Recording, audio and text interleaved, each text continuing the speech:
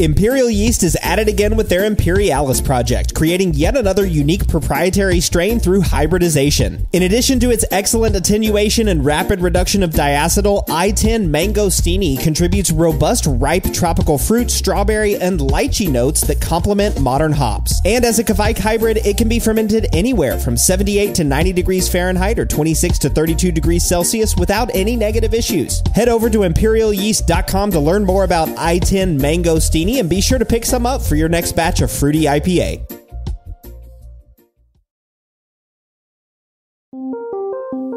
Welcome to the Brew Lab.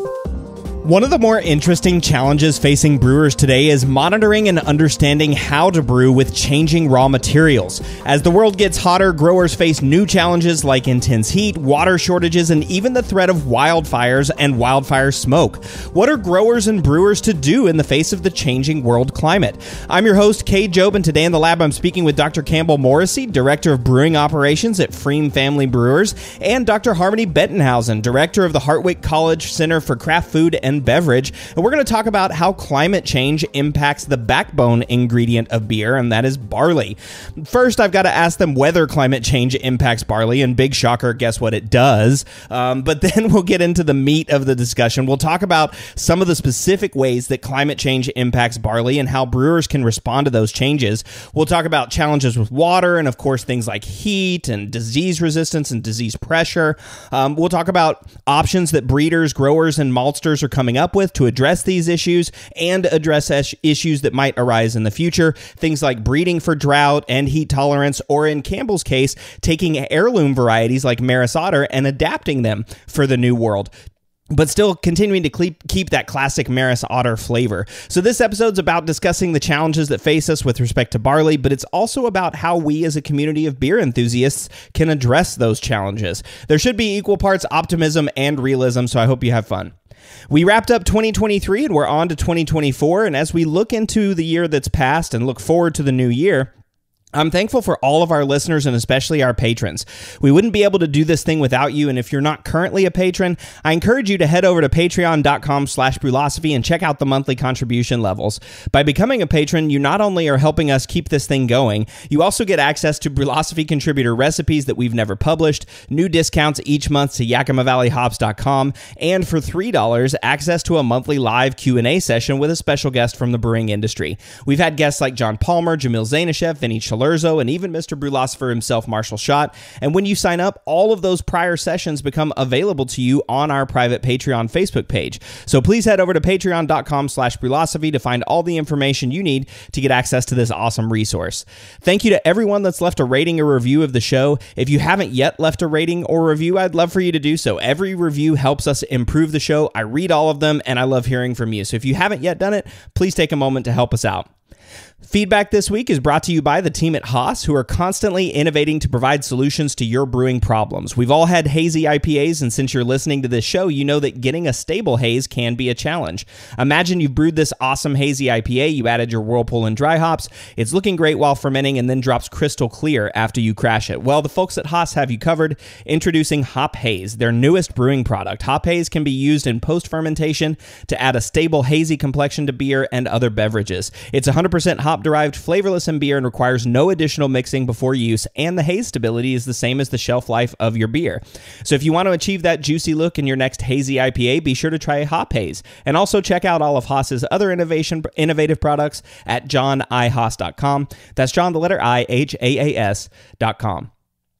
All right, listener Pennywise84 left a review from Australia saying, fantastic for beer geeks. That's it. So thank you, Pennywise. Apart from your creepy username, I love the comment. Like I said, I do review and read every comment. I certainly love the positive ones like this one, fantastic for beer geeks. And I hope that all of the other beer geeks like myself do enjoy the show. Thank you, Pennywise84, for the positive review. All right, I'm going to take a quick break, and I'll be back in a few minutes with Campbell and Harmonie talking about barley and climate change.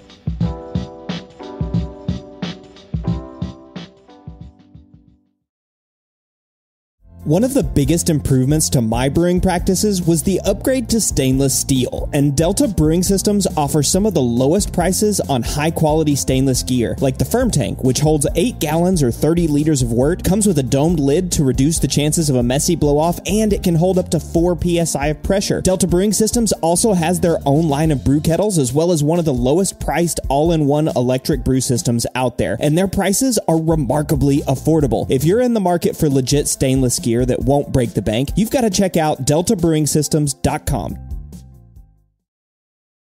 We all know that designing recipes is really fun, and doing it well is so much easier with good software. We at Brewlosophy recently made the switch to Brewfather, and honestly, y'all, we could not be happier. Brewfather utilizes the latest technology to bring you the most robust cloud-based recipe design software that can be accessed anywhere, on your phone, tablet, desktop, and even offline. It also works seamlessly with numerous third-party devices to make it easier to monitor every step of your brew. I know change can be difficult, but trust me when I say you need to go to brewfather.app today to try it out for yourself. That's brewfather.app.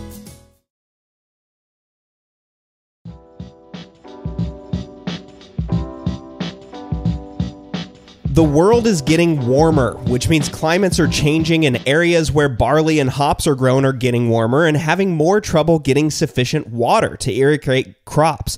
It's a difficult issue for the industry, but we have some incredibly brilliant researchers working in this area trying to help us out, and 2 of those brilliant researchers are here with me in the lab today, Dr. Harmonie Bettenhausen and Dr. Campbell Morrissy. Harmonie, welcome back to the Brew Lab.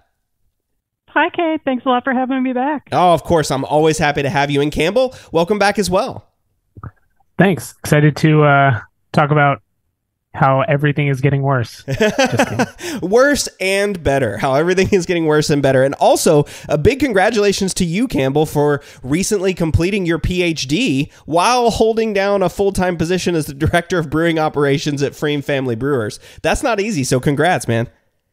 Thanks. No, I appreciate it. Yeah. And of course, part of this is part of Campbell's work for his PhD was on certain barleys that may or may not be more useful as we experience climate change. So we'll get into that as well. And Harmonie, I feel like we were just talking a few weeks ago about how climate is impacting barley on that malt COA episode, right?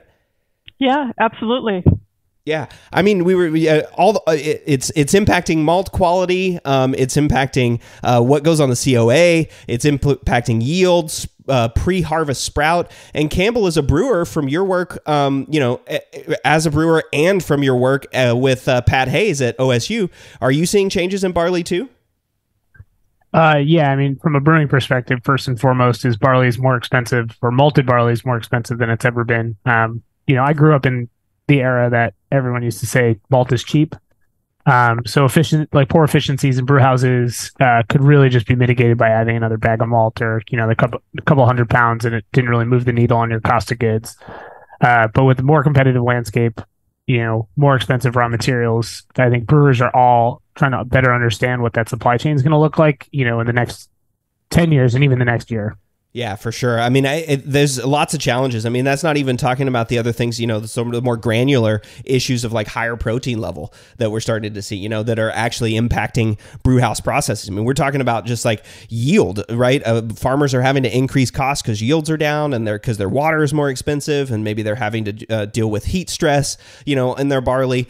All of these things are climate change related. And so we're going to spend some time talking about the challenges of climate change and how barley and maltsters and barley growers are responding to those changes. But a quick reminder, so Harmonie, you are director of the Hartwick College Center for Craft Food and Beverage with a PhD from Colorado State University. And Campbell is the director of Brewing Operations at pFriem Family Brewers with his recent PhD from Oregon State University. So y'all were both recently part of a panel at the MBAA national meeting in Seattle talking about climate change and its impact on barley. And so I wanted to ask, what prompted that talk? Why did you guys feel like we needed to have a panel discussion at the MBAA national meeting? I think what I was just talking about is brewers are really keenly aware of not only the rising costs of raw materials, availability, but also the changing quality, and kind of better understanding what that's going to mean for producing beer on at scale and meeting the quality metrics. I mean, we see it a lot over the last 2 years. We've had issues related to barley that I think were kind of more one-off from a craft brewing perspective. We're seeing the high proteins that we see off the fields, the increased enzyme activity in American malt, and then obviously high fan being really problematic from a stability standpoint, and especially as beer, I think, gets more competitive. It was just yesterday we saw another brewery, Legacy Brewery in Oregon, is closing their production operations due to just costs and competitive nature of the market. So getting better understanding on how to make beer efficiently for a cost that's not cost prohibitive to consumer, but is also flavor stable, is really of interest to a lot of folks. Yeah, that's a great brewer's perspective too. Cost of goods sold is important, and Ecliptic, right? I think that's the one you were talking about that just got sold. It adds to the list of breweries in the Pacific Northwest that are getting sold. And then Harmonie also, from a grower, maltster, and also somebody that's looking and intensely at malt quality. Climate change is also impacting malt quality too, right? Yeah, it absolutely is. And just going back to that panel for a minute, and the reason we chose to have that, we also wanted an opportunity to introduce people at MBAA to the kind of workflow, the breeder to end user perspective and how it all works together, and the opportunity to look a little more closely at craft malt. And the opportunity there, of course, is, as we talk about climate change, it's going to be, those transportation costs are already out of control for raw materials. So, supporting a more local, regional supply chain will become much more important as we move into the future. That's another good point too, right? I mean, supply chain costs are going up, increases, gas and fuel, transportation, all of that stuff is increasing as well too. And with an already struggling, a crop, that can certainly impact things. So we're going to talk about, all of these challenges. We'll go into a lot more detail on them, but then also hopefully we're going to end on some things that are reasons for hope for the future. Hopefully we're not going to see the end of beer or barley anytime soon, especially with brilliant minds like Harmonie and Campbell working on this issue. Okay, so then the top of the show we got to start with. I think the answer to this is yes, but we'll go into it in detail. Does climate change impact barley? Yeah, yes. Absolutely. Yeah. Go ahead, Harmonie.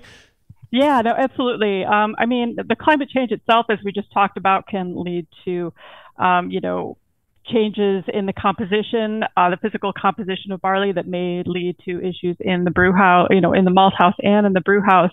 It leads to supply deficits in malting barley due to those effects of temperature and water stresses, land use changes, and population growth. Let's face it, there's not a whole lot of farming land left in a lot of areas.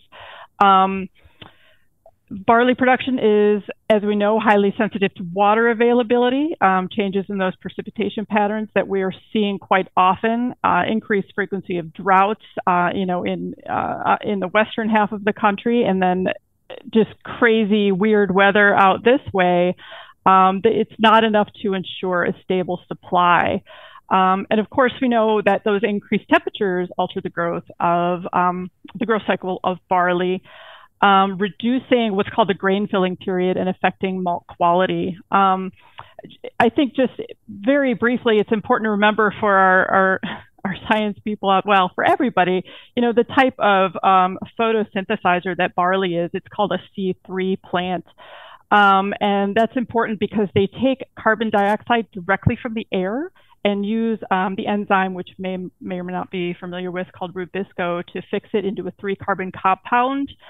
And all this to say that this is in contrast to C4 plants like corn and sugarcane, which are much more adept to being able to survive in hot, sunny, drought-ridden sort of climates, whereas barley and wheat are very much not. And steps have been taken to try to breed for that, but Campbell can speak more to the breeding side of that. But absolutely, all of these changes that we're seeing in our environment that affect everything else are certainly affecting our crops and barley, of course, primarily. Yeah, yeah. I mean, you mentioned a bunch of really interesting things there too, which is like, the supply chain or supply deficits, just, not just in terms of, the actual yield of the crop, but, the land that is available for growing barley. I mean, that's a huge thing, right? I mean, if we think about if these regions where barley is normally grown are getting hotter and drier, and barley, like you just mentioned, is a C3 plant, it's susceptible, to those sorts of conditions. Yeah, I mean, I can certainly see we're gonna eventually run out of places to grow barley, or at least maybe not run out of places, but severely limit where barley can be grown sustainably, unless we make changes to barley. And that's a lot of what your research was looking at, Campbell, right? Whenever you were doing your PhD at Oregon State.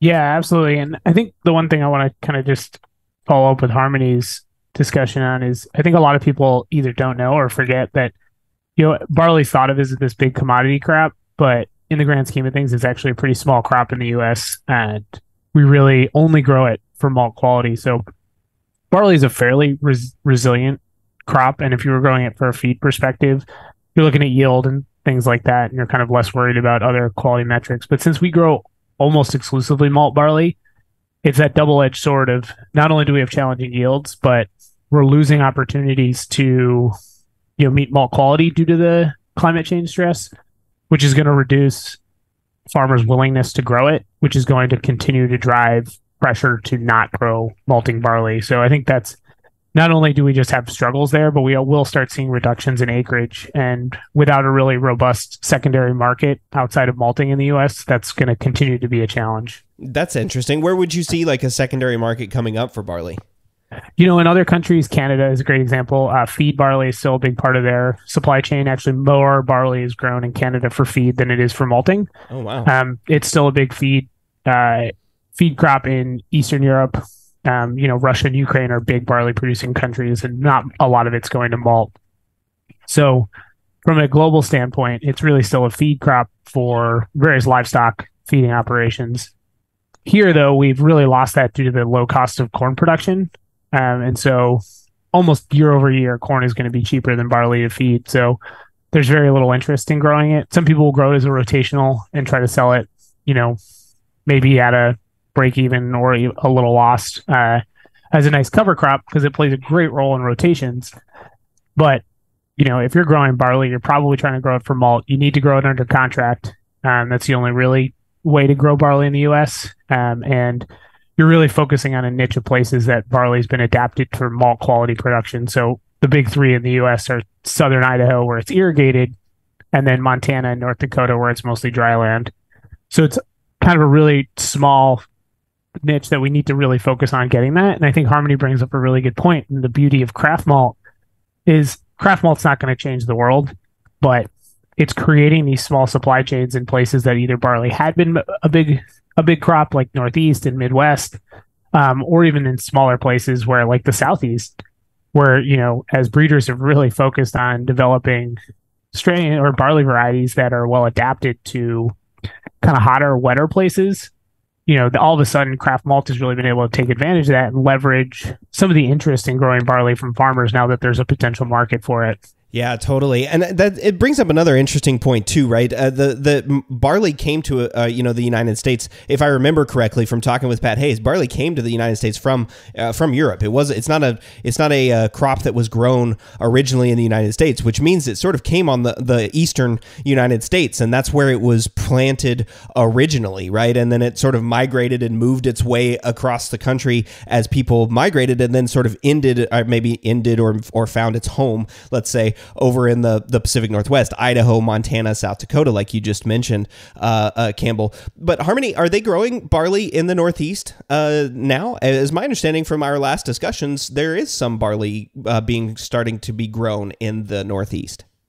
Yeah, over the past 10 to 15 years, there have definitely been strides made to improve the quality of barley grown in the Northeast and establish, similarly to what the OSU, the Barley World team is doing in the Pacific Northwest, breeding varieties specifically adapted to those areas. Our breeder, Dr. Mark Sorrells at Cornell, and Nicholas San Antonio from Virginia Tech are doing a great job of breeding for this area varieties that are resistant to certain abiotic and biotic stresses that are out here, and of course adapted to the weather, which includes imparting some dormancy into those barley varieties.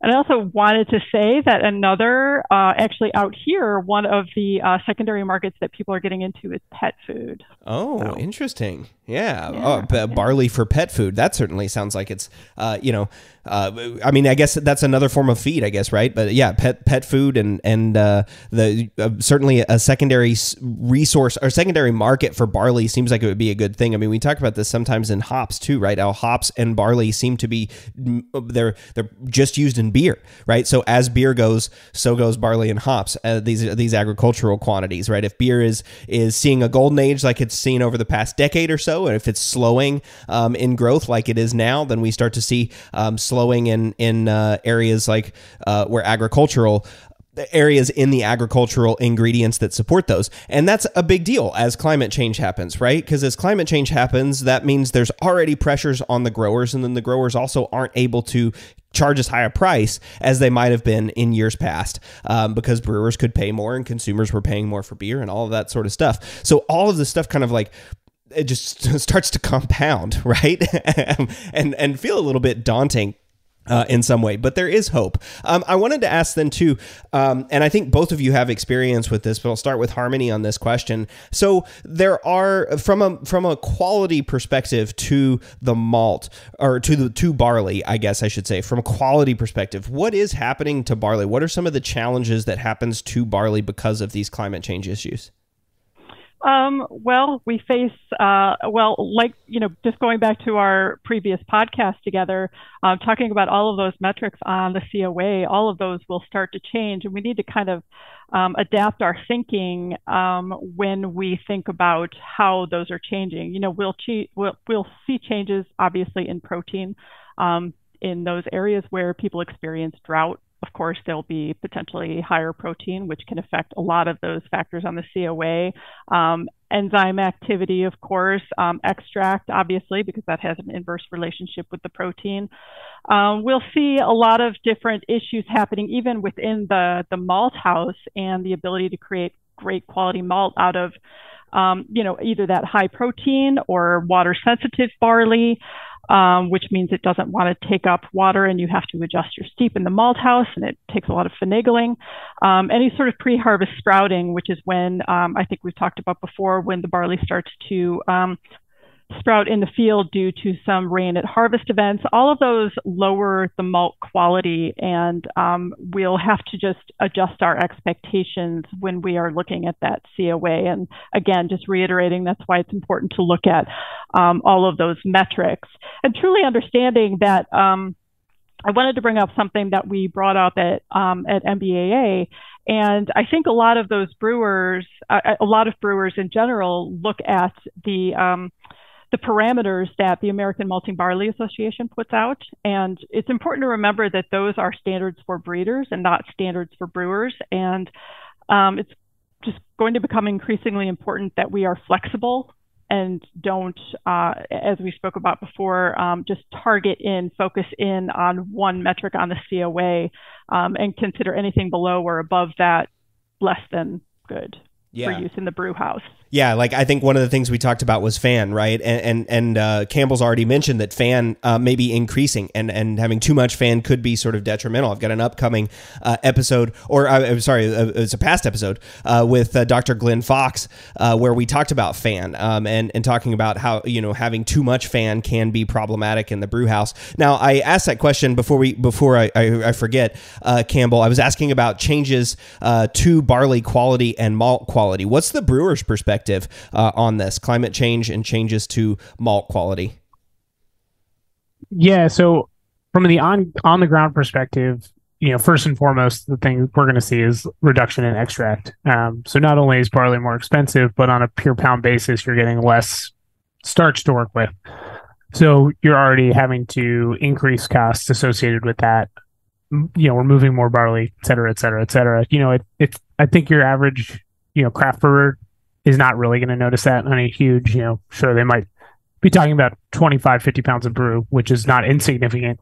But if you think about that, like on a global perspective, we're talking about millions of extra pounds of malt that's going to be required to achieve the same extract, for example. And, it's this kind of like vicious cycle because, then we're moving a million more pounds and then we're malting a million more pounds and, they're disposing of a million more pounds. So all of a sudden that does actually have this like annoying climate impact on its own. Totally. So yeah, that's challenging. Then you have increased protein, both total protein and most likely some increase in soluble protein. And so that's gonna give you problems in haze formation in the brew house, excess troop formation, which is increasing loss. So things that you're gonna have to manage throughout to ensure stable beer quality as well as efficiencies and losses accordingly. Then what we're going to start seeing is like flavor degradation, in my opinion. Fan is kind of the big one. I'm a fangelist, if you will. And so fan's a pretty misunderstood metric, I think. For years, breeders were actually kind of moving to ensure we had enough fan, kind of increasing fan levels from what, some European malts would probably have traditionally. And that was really to support large-scale adjunct brewing. Unmalted adjuncts are not going to carry their own free amino nitrogen, so that's going to be a major source of yeast nutrients. But all malt brewing does not need the levels of fan that we typically see in North American malt, in that kind of like 180 to 250 range.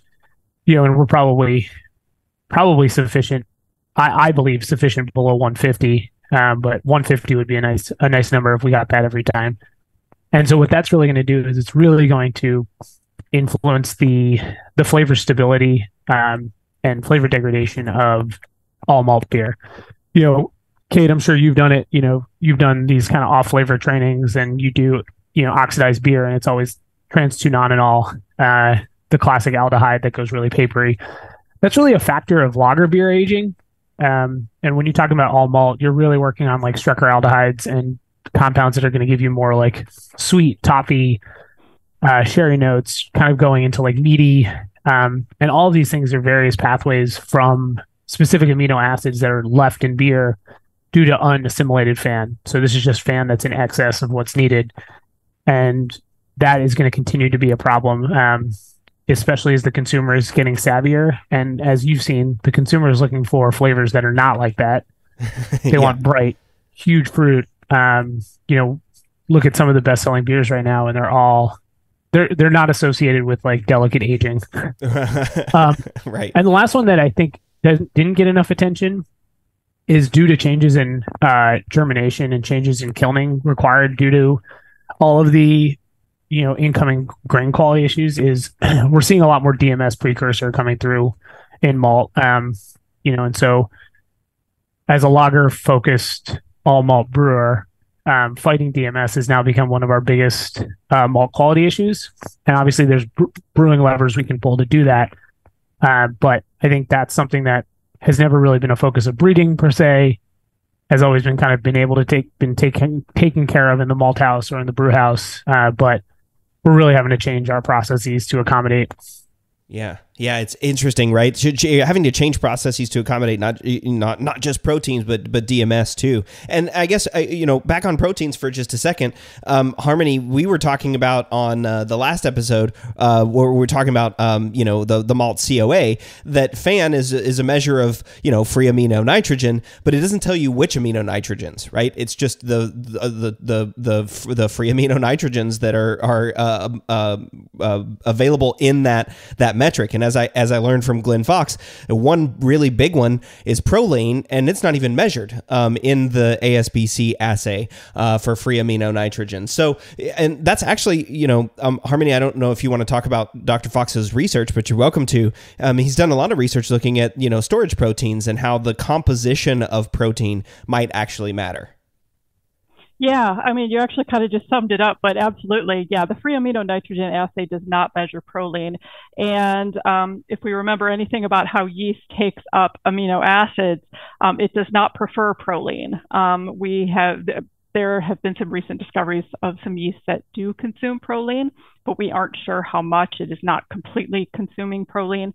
And also, so proline actually does comprise most of the amino acid composition. So it's interesting that we don't individually measure that similarly to we do like, for DP and alpha amylase, like measure those individual things. But it is important that it does lead to off flavors eventually in beer. So it's kind of important, and it's something that Campbell and I actually do talk a lot about and have done a little bit of research on.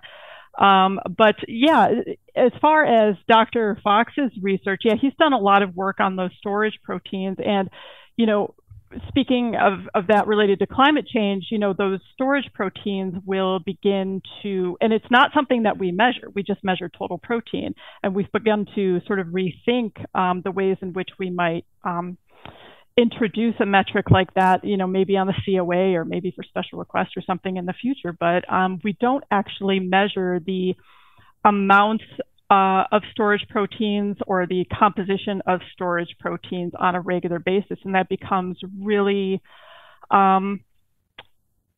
really interesting because those types of storage proteins are really going to influence everything through, the malting process and the brewing process.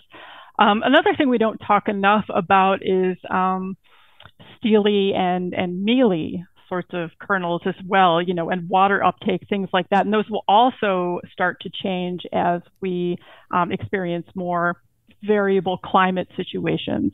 Yeah, that's right. Like I think friability was one of the things that we mentioned on the malt COA, right? That's going to be more variable when with climate change, which is going to result in milling issues, right? Or having to change processes in the brew house. Now, it is sort of interesting too that all of these changes in malt, it seems like there may be something that we can do in the brew house to sort of mitigate or change. But hearkening back to that episode, Harmony, where we talked about the malt COA, sounds like it's going to become increasingly important for brewers to know what's on their malt COA, and not only just what's on the malt in front of me, but how has it changed, and how's it going to impact my recipe and my brewing process and all that going forward? Yeah, absolutely. I mean, I would say if a brewer weren't monitoring their COA, and again, we say this all the time, but I would start now and start collecting data and understanding, what your baseline is now when you have semi, quote unquote, normal malt for your, or you have a recipe that's working well for you. I would monitor that right now and understand more about what's going on than just waiting, kind of putting your head in the sand and waiting for the future to come. And then all of a sudden you have this malt and you're like, well, it isn't working for me anymore. What went wrong? Maybe the protein is, the same number, but that's just a total protein number, right? That doesn't reflect everything that's going on inside.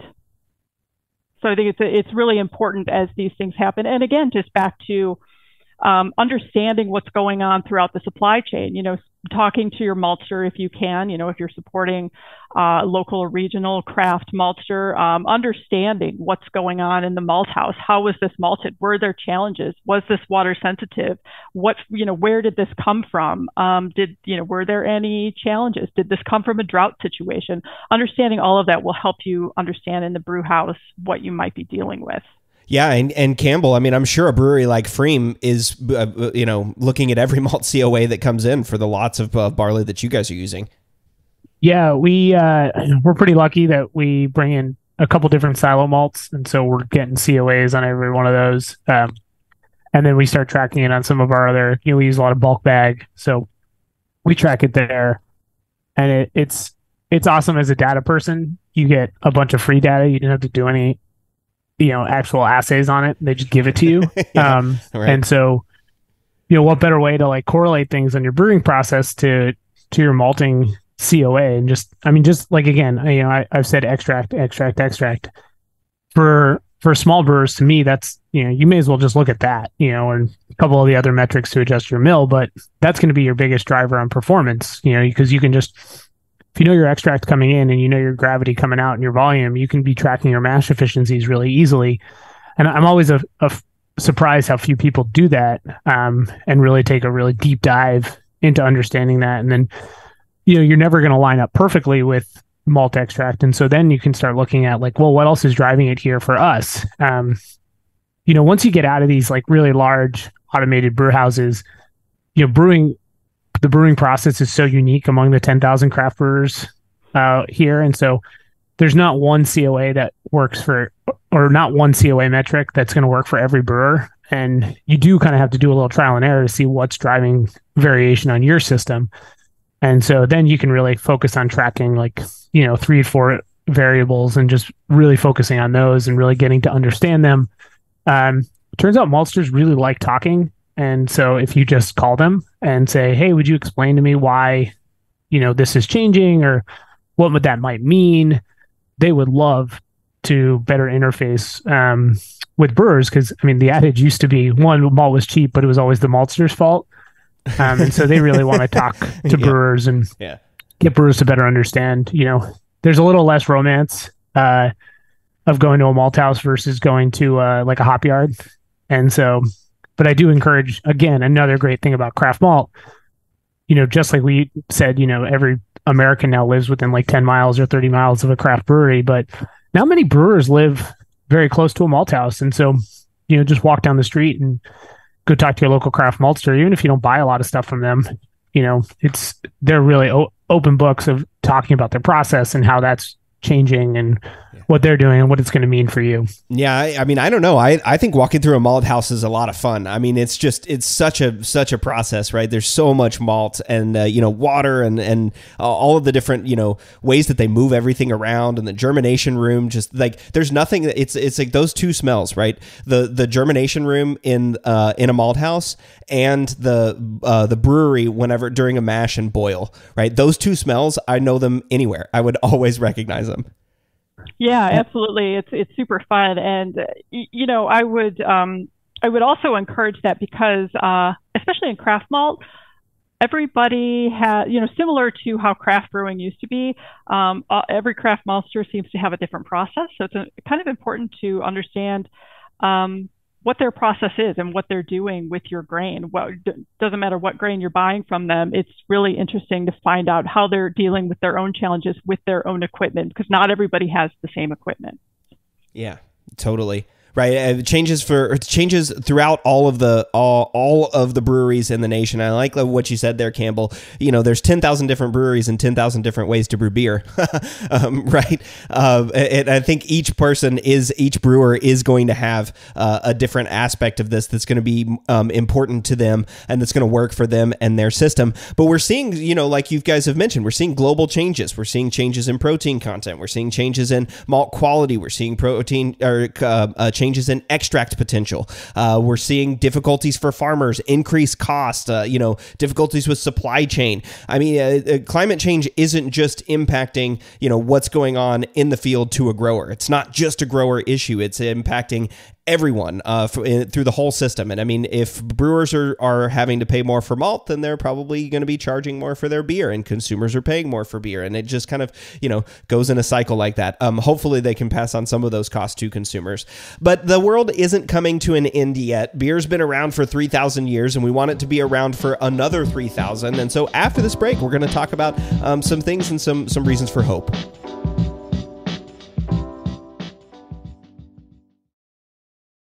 Established in 1995, More Beer has been consistently serving the greater brewing community since the times IPA was expected to be bitter and clear, and there are reasons they've stuck around so long. In addition to their massive product selection and excellent customer service, More Beer has locations on both the west and the east coast of the United States, which translates into fast shipping times regardless of where you live. And when you spend more than $59, shipping is free. When you're in need of brewing ingredients and gear, there's no better option than morebeer.com, one of the most trusted shops on the planet.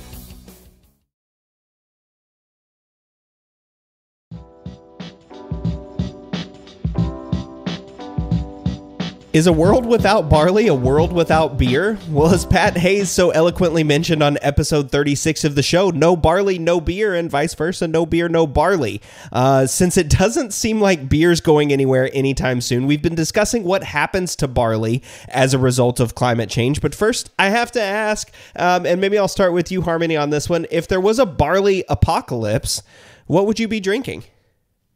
Rye. Right. I was going to say, that was a softball. I laid it up for you, right? We've done a show on rye. So yeah, rye is what you'd be drinking, Harmony? Yeah, absolutely. Yeah. 100%. How about you, Campbell? I'm screwed. Beer's my favorite beverage, and then malt whiskey is probably my next. Yeah. So, well, the good news is we are a long way from a barley apocalypse, right? Climate change is impacting things, and it certainly could lead there if we don't do things to deal with climate change. But there are reasons to hope for the future. And so one of the things, and I'm going to start with you with this one, Campbell. One of the big, I don't know, I guess I'm going to call it legacies of your advisor, Pat Hayes, is winter barley, right? And the increase in the amount of winter barley that's grown in the U.S. Yeah, absolutely. Just quick little history on winter barley. From a domestic standpoint, winter barley has not really been considered malting quality. Really, it's only in the last 2 decades that we've even seen more winter barley being grown for malt quality, and it's still only about 10% right now. One of the big challenges is winter hardiness, so survival. Varieties that will survive, but also they tend to just have different grain quality metrics, or had different grain quality metrics in the U.S. That's not the case in Europe. Especially in the UK, where mild winters have allowed for winter barley to be a big part of their malting barley. Maris Otter is winter barley, so they've been growing malt quality winter barley, since the 40s and 50s, if not earlier. But one of the real advantages, we talk a lot about summer heat, summer drought. Winter barley is planted in the fall, overwinters, and then you harvest it just a bit earlier than spring barley is, which is planted in the spring and harvested in the summer.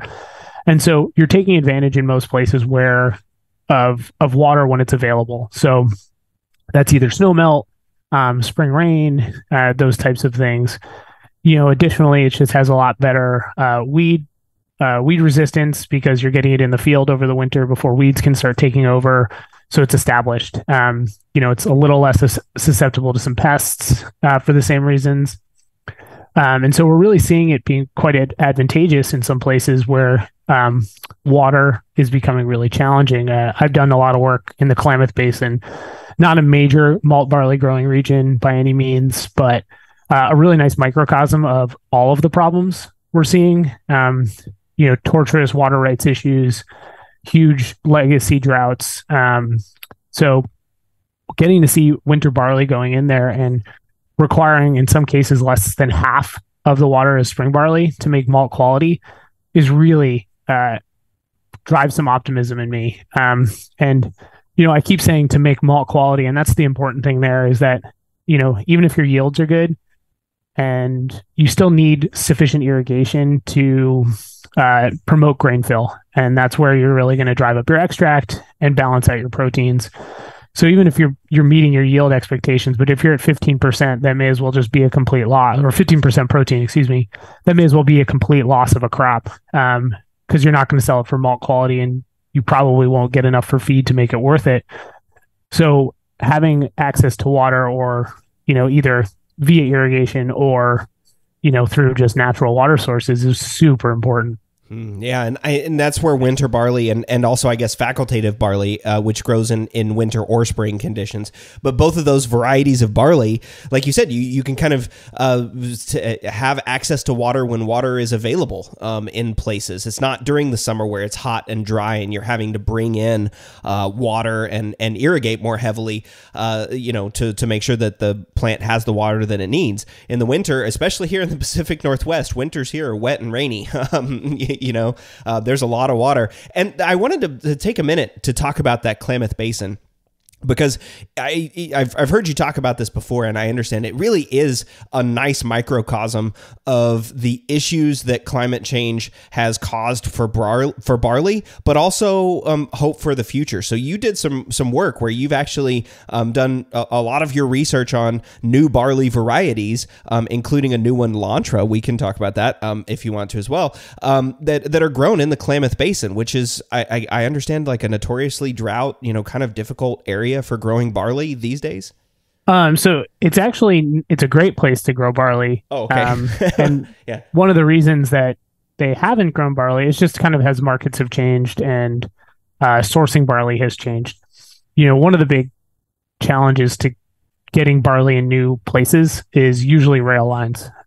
So first you got to grow the barley. So you need a maltster to contract barley in that region. But then what do you do when the barley's ready to go? It's really not cost effective to truck it. So most, big places where they grow wheat or other things, they have a whole infrastructure associated with moving wheat off the field into the processors. That's usually by rail or, here where I am in the Columbia Basin, on barge. Really cheap and easy ways to move things. So if you don't have a rail line, it's going to be tough to just get barley somewhere.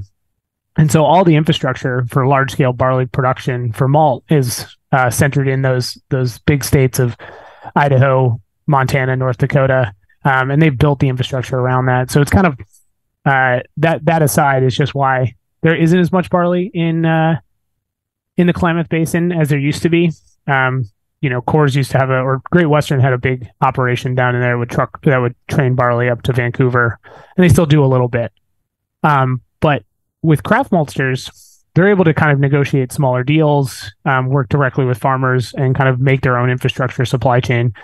And so we've been working with craft maltster based out of the Bay Area, Admiral Malts, which, shameless plug, those guys are awesome. Some of the most kind of progressive craft maltsters out there who really take an analytical, scientific approach to the process and do floor malt. So they have this, real boutique thing, but they're science nerds at heart. And the issues in the Klamath Basin are that there's very little water. There's less and less of it. It's harder to access. And most of their cash crops are pretty water intensive. And so the two bigger crops down there right now are potatoes and alfalfa. If you don't know, both of those are very water intensive and they are pretty much harvested throughout the summer. So adding barley into some rotations offers a lot of benefit. And, especially winter barley, can provide some of those ecosystem services because not only is it a good crop, but you got winter coverage in places where you might have winter wind that starts eroding some topsoil if you don't have snow cover.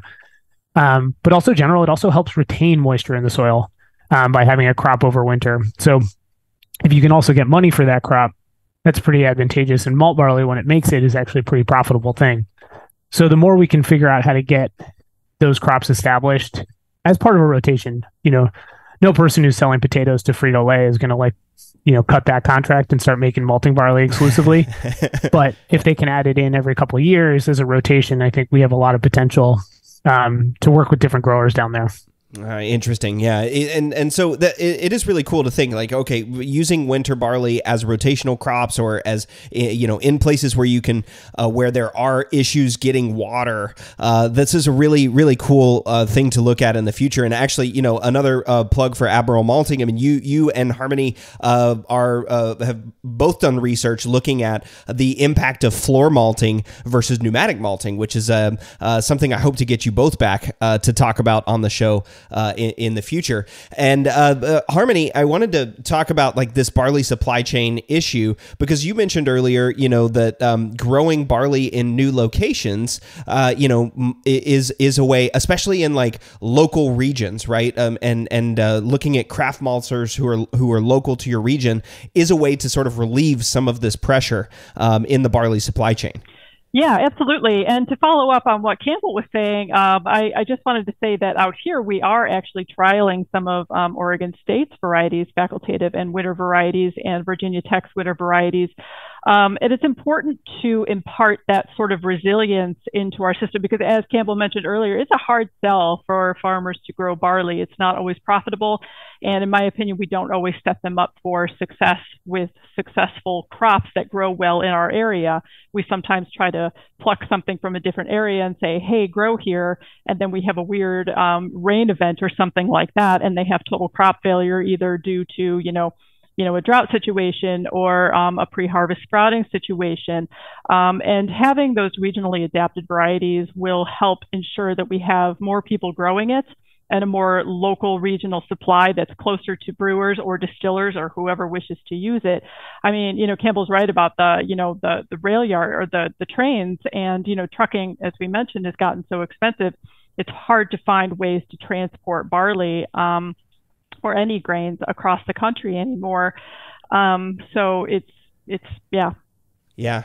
Yeah, it's hard to transport them around, but if we can start breeding regionally adapted barleys and growing them in local regions, that does relieve some of that pressure that Campbell was mentioning earlier, the global scale pressure of having to add a little bit more malt because extract is down and those sorts of things. And Harmonie, you mentioned something just now and also earlier in the show, and it's this concept of dormancy, and dormancy is it's related to like pre-harvest sprout. Let's talk about that for a little bit here too. Because that's certainly an impact of barley, of climate change on barley, right? Yeah, absolutely. So the winter barleys have been more recently bred to have some dormancy imparted in them. And what that means is, so you sort of, Pat explains this better, but you have this scale of either dormant or, susceptible to pre-harvest sprouting. And so I guess what that all means, let's start with pre-harvest sprouting though. Pre-harvest sprouting occurs, like I said earlier, when there's a rain event at or near harvest and things are wet and humid, and the grain does what it does best and tries to grow a plant in the field. And that's not what we want. We want it to be ready to harvest in dry conditions, and we want to harvest it and have it germinate under controlled circumstances in the malt house. And when it does that, when it has pre-harvest sprouting damage, it decreases the amount of enzymes. It's growing a plant. It's using its resources, right? So we don't have much of a situation where we can have a homogeneous situation. There will be some kernels that are pre-harvest sprouted and some that aren't. And so when you get that into the malt house, you don't know which are which, right? Unless they're physically, sprouted, but you can't always see it. It's mostly happening on the inside. But that's important because those are essentially done. So you're not going to get anything out of those. So what the dormancy does is it helps us, it's sort of a guard against that pre-harvest sprouting. It imparts a little bit of like, no, I'm in my bed and I'm sleeping with a waterproof rain jacket on right now, and I'm going to ignore this, and I have more protection against any rain events. And in severe rain events, it doesn't matter, it might fail as well, but that is put there to resist, those rain events and, a lot of abiotic, biotic stresses that may occur during weird parts of the, early spring or summer. And as Campbell mentioned, those winter varieties are really important. The springs have to go through almost a whole summer, right? Which with lots of disease pressure, insect pressures, and other sorts of disease pressures, and of course weather temperature pressures. And those winters, since they're harvested so early, it avoids all of that. Yeah. Yeah, it avoids all that. And you mentioned you had to like breed a little bit of dormancy into varieties so that they'll grow up there where you are in New York. Yeah, absolutely. I mean, we don't have anything currently adapted to meet the pressures. So we have been, people have been having to breed back in a little bit of dormancy to withstand those current and very changing pressures. And again, just a reminder that it takes around 10 years for a barley to be bred into existence and hit the commercial market. So things, people were thinking about, 10 years ago, maybe a little bit different, but moving forward, we need to be much more looking at the larger, at the whole game and seeing what types of variable pressures we're going to be dealing with as we breed things, like dormancy in. But also, I just wanted to say that, around us, one of the major issues with actually breeding dormancy in is that we don't have the infrastructure for storage. And that's an important thing to remember. It comes out of the field and people are, if the maltster can't malt it right away because it is dormant and it might take 3 to 4 months to come out of that dormancy, there's been a real pressure in our area about who's going to store it where and how safe it is in those conditions. Yeah. So. That's great, right? It harkens back to what Campbell was talking about infrastructure. Now, Campbell, I wanted to talk too about breeding, right? And breeding, for resilience. I mean, this was a lot of what your research was looking at, and of course, it's been a primary focus of your advisor Pat Hayes during his time. And y'all came up or have recently introduced a new variety, right? Lantra. That's maybe somewhat like Maris Otter, but doesn't have some of the issues or susceptibilities that Maris Otter had? One of the major susceptibilities Maris Otter has is that there's a very unclear legality about growing Maris Otter in the United States. And so currently the seed owner or the person who owns the rights to the Maris Otter seed does not allow it to be exported as anything but malt. And you can't plant malt. So just to clear that up for listeners, so just in case anyone has tried, don't take a bag of 2-row malt and throw it out in the field and think you're going to start a winter barley crop. And so the breeding of Lantra came out of this idea: could we breed a contemporary heirloom? The idea that and this is something we talked about the first time I came on the show, and Lantra is the end result of that. And Lantra offers really lots of interesting things. Yes, it is a daughter of Maris Otter.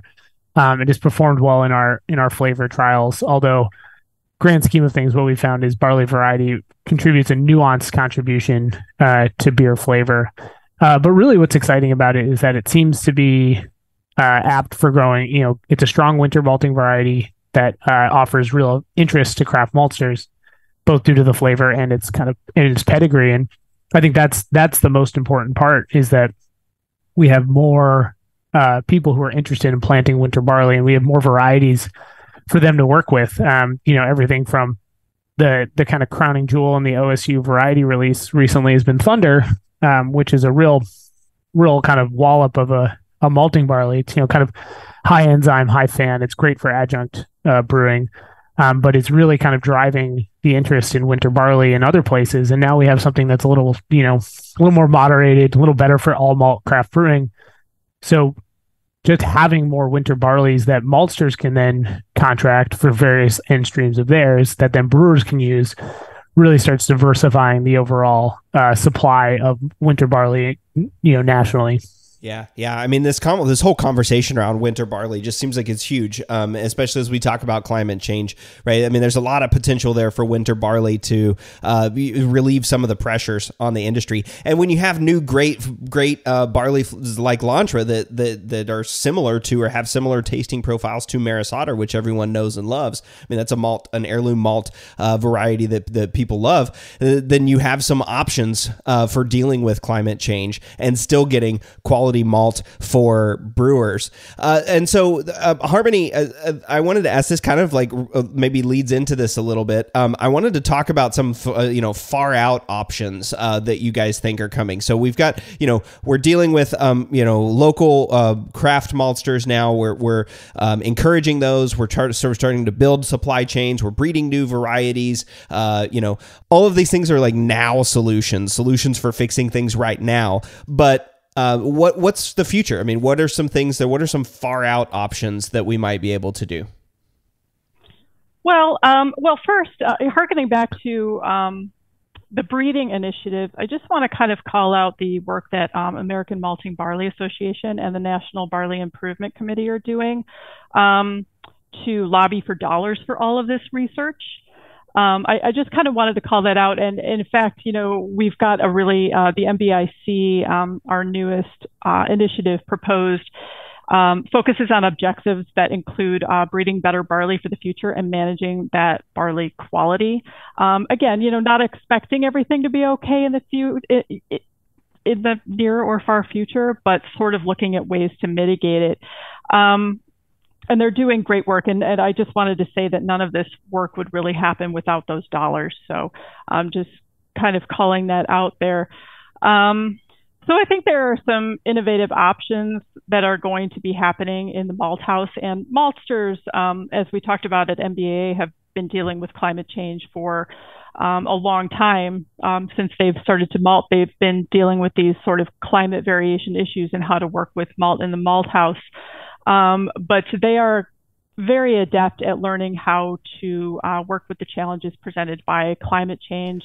Yeah, and, things like gene editing or ways to maybe can speed along some of the processes for for barley breeding. I mean, a few weeks back I talked with Chris Willig, who's doing some research on hop breeding, right, and how gene editing can deal with hop breeding. And while of course you can't just totally replace the entire genome with gene editing, there are tweaks and things that you might be able to do, like improving dormancy. Maybe we can get some newer varieties out there a little quicker. Things like that, right, are some nice far out options that aren't here today, but maybe will be in the near future. Yeah, I want to talk on that because I think Pat would require me to. Yeah. One of the major differences between hops and barley, they're looked at as the two primary, agricultural raw materials for brewing, and so I think a lot of people think of them as fairly similar. Barley is still a public sector crop, especially in the U.S. There are a couple private. There's one private breeding company in the U.S. that's not also a brewer, and then everything else is pretty much public. So you got your land grant universities are the kind of the bulk of that, and then the USDA, ARS. You have Miller Coors and AB who have breeding operations, and then you have Lima Grain. So unlike Europe, where barley is more of a private sector crop and there's a lot more money associated with it, barley is a public sector crop here. But whereas tools like CRISPR have a lot of potential for advancing our knowledge of genes that control various traits of interest, commercializing that is really challenging. And so CRISPR is associated with intellectual property, and so any gene edited thing has to pay commission towards CRISPR. Commission is probably not the right word, but you generally understand what I'm saying, on some sort of like per pound or per unit basis, back to the owners of the technology. And so in a crop that doesn't really cost very much for most people, when you add a few cents a pound like that all of a sudden becomes prohibitive. So I still think we're quite a ways away from using CRISPR in any meaningful way to like develop new varieties. But I think what we're finding is, there's a lot of potential to help us as researchers, learn, okay, what's controlling that gene, candidate gene validation, those kind of things. Yeah. And that was one of the big takeaways from Chris's talk, right? Is that we're not necessarily, trying to create like one end goal sure can be to create new varieties, but the understanding, like the knowledge that you can generate by using a tool like CRISPR and figuring out which genes actually matter, give breeders that are doing traditional breeding practices the ability to then, make targeted breeding, right? You can start to look at genomes and find your crosses that have the specific things, right, and that can grow there, which I think is awesome. And one other thing, Campbell, that I wanted to talk to you about specifically too is that we talked about like changes that growers can see or breeding new hops or that sort of stuff, but there are also things that can happen in the brewery, right? When this malt comes to you, it's not like, oh crap, this malt is lower extract, I have to toss it all out or I can't make beer anymore, right? I mean the brewer's going to use the malt, and there are things like enzymes and changing processes that can help as barley quality changes. Yeah, I think 10 years ago we wouldn't be having the same conversation. Brewers, especially craft brewers, looked at those kind of processing aids as kind of like the reason we do what we do, and the reason AB and those big adjunct lager production does. They use enzymes, we don't. We're natural process, whatever you want to call it. But that's really changed. And I honestly think it was like a hop vector, if you will, because brewers started getting into hop products and things that they probably wouldn't have thought would be of interest, 10 years ago, because they were finding novel flavor production there. Similarly, it's like if we care about flavor, sometimes you might have to use some, beta glucanases or proteases or various things to achieve that, given the varying quality that we're going to have. And that might be a factor of just your brewing technology.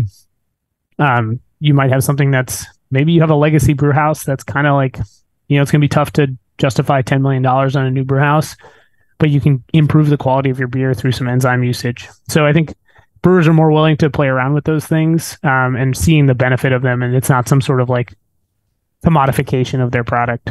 Yeah, exactly. I mean, one of the easiest ones I think to talk about is like you were talking about extract potential decreasing potentially, as climate change and heat stress and all that, decreasing extract potential. Maybe there's an opportunity to add in some, AMG or some amylases to increase, that extract potential if you're not already using, enzymes or something like that in your brew house. But it sounds like there are options in the brew house for brewers as malt comes to them, even amidst these climate pressures. Yeah, and I think ironically, given what we're seeing with malted barley and just seeing what we would all like to see with like flavor stability, one of the best tools we found for mitigating higher protein, higher fan barley, and improving flavor stability is using less. Using a little more like sugar adjunct or things like that, and that just happens to be tying. What's the new hot style right now? West Coast IPA. How do you dry out West Coast IPA? Dextrose. So by using a little bit of dextrose in there, we're diluting that fan quite a bit, making a lighter body beer, lowering the pH, doing all these things that are going to promote flavor stability and kind of mitigate this high fan North American barley that's just going to be the case. Yeah, totally. All right. Well, on that note, I'm going to throw this question to Harmonie. It's that time, Harmonie. You know what question's coming, and hopefully you've had some time to prepare for it. If you want brewers to take away one thing from today's episode, what would it be? I would say a few things, actually. I would say be flexible. Understand what the COA is telling you and what it's not telling you. Things that you've collected, your data that you've collected should be telling you a story. I would pay attention to it. And like Campbell just said, it's important to understand what you can and can't do. I mean, if we've got a high fan malt, use less.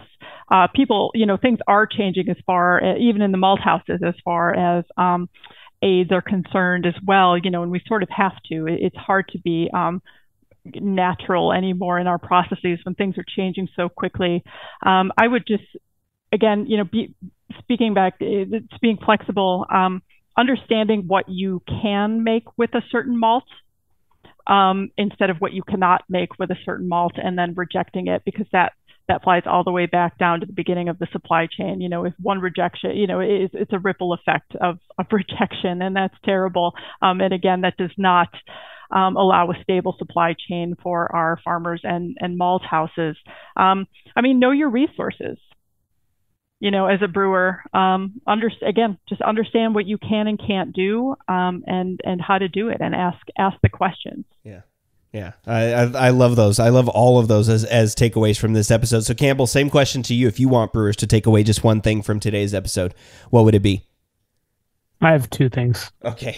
You both failed. Neither of you answered that, but that's all right. Go ahead.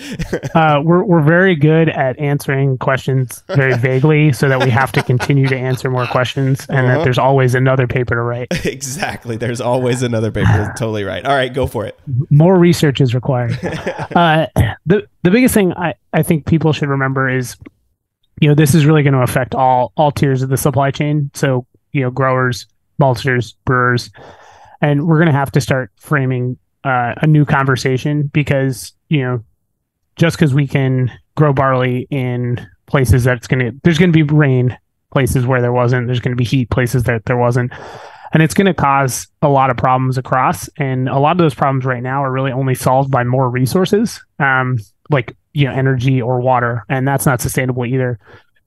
So really working with folks and being aware of what technology is changing and trying to be proactive on that. Is it important to you that a maltster is using less water to the overall carbon and resource footprint of your beer, and talking to them and asking what have they done, and starting those conversations. And the second thing is and on the conversation thing is that we talked about it a few times today, but craft maltsters are there now. They want to talk. Turns out they don't make beer, but they usually like drinking it. Yeah. And the other people who really like drinking beer are barley breeders. And so, and I can attest to that. Right. But,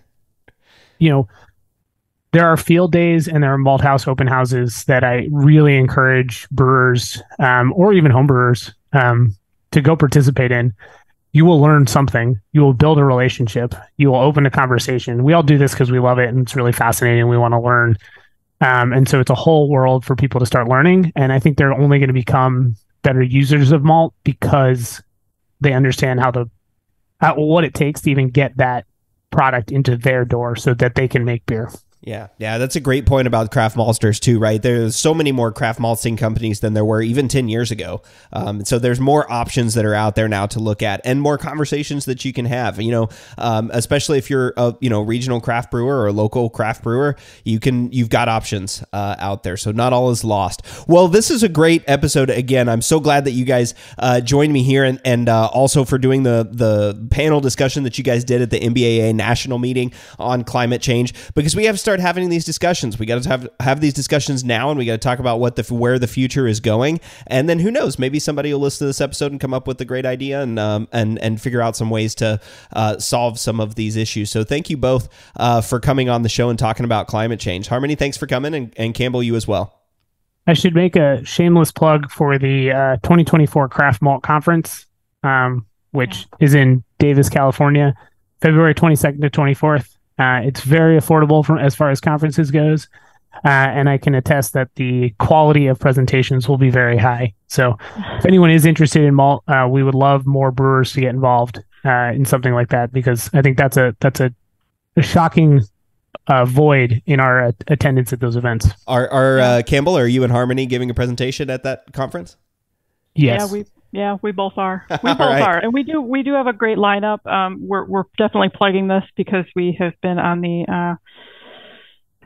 the conference planning committee and have built a great schedule. So I would definitely encourage people to go. And Campbell's right. We do lack brewers and distillers at those events, so we would love to see both. Awesome. Well, that's great. And that was the Craft Malting Conference. What was it again, Harmony? And the dates and location? The Craft Maltsters Guild Conference in Davis, California at UC Davis. All right. Awesome. February 22nd through 24th. There we go. Yep. February 22nd through 24th. All right. Well, if you can get out there and check it out, I highly encourage you to do that. And check out both Campbell and Harmony and all the other great researchers that are giving talks on malt. I'm sure it's going to be a great time. Well, Campbell and Harmony, thank you so much for joining me again in the Brew Lab. Thank you. All right. Next week, Jordan and I will be back applying the science of this episode. See y'all then. The Brew Lab is a production of Brewlosophy, where they who drink beer think beer. Don't forget to visit brewlosophy.com to read about our weekly experiments and other brewing adventures, and listen to us talk about it on our other show, the Brewlosophy Podcast. Thanks to all of our sponsors and patrons that help make this show possible. If you'd like to receive a reward for helping us do what we do, visit patreon.com/brewlosophy to see how you can do just that. Thanks so much for listening. We'll be back in the Brew Lab with another guest next week. Until then, think beer.